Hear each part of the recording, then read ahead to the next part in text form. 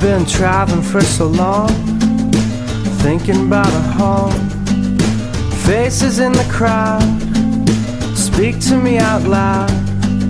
Sleeping on the bus, drinking on the plane. Seems the best of us never really can explain.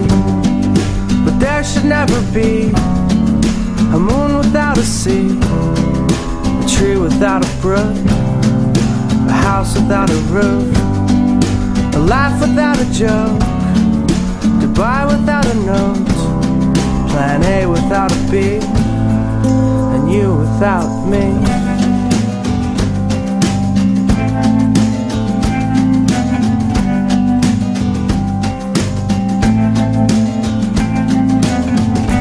Checking into the hotel feels like a prison cell, but a friend of a friend took me in for a spell.